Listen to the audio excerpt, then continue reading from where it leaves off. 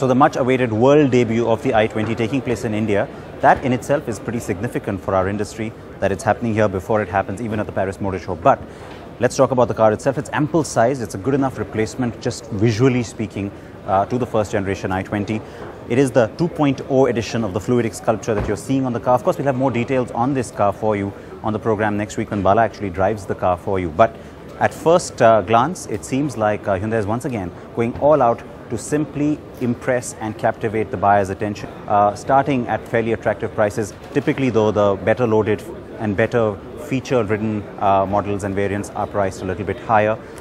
The tagline of the car, uncompromise. Well, I could of course be a stickler for grammar there, but the part that gets me, there is a huge compromise when it comes to safety, because dual passenger and driver side airbags are only standard on the top-end Asta version. ABS and a single driver airbag also only begins from the sports variant. So you've got both the Era and the Magna, which don't carry any of that safety equipment, and I'm pretty disappointed by that, because you're calling this a global debut. It does need to live up on all fronts. It's a really roomy cabin. You've got good leg room at the back. The seats have been well designed as well, good support and comfortable, I'm guessing, on long journeys. We'll have to wait and see about that.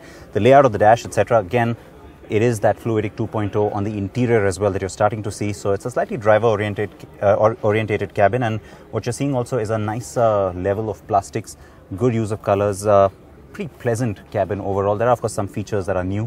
We'll talk about that on our review next week.